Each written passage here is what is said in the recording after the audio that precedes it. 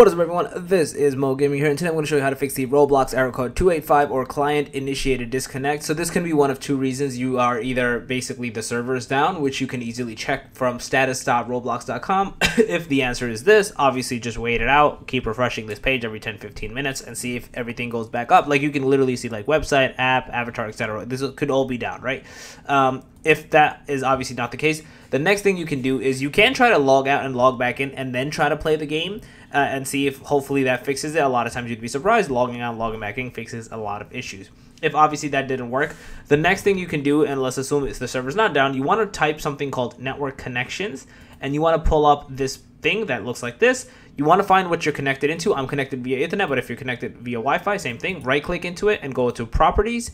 Go into where it says Internet Protocol version 4, TCP/IPv4. Go to properties and update. Yours is going to be on automatically. Change it to use the following DNS server addresses to 8.8.8.8 and alternate is 8.8.4.4. Press OK. Basically, you should be good to go. Turn on Roblox, the app, back on, and you should be able to play, and you should not have this error persist any longer. So yeah, that's basically it. If you guys are with the video, please smash that like button. Guys are new to the channel, make sure to subscribe, hit that notification, and then me out. Peace.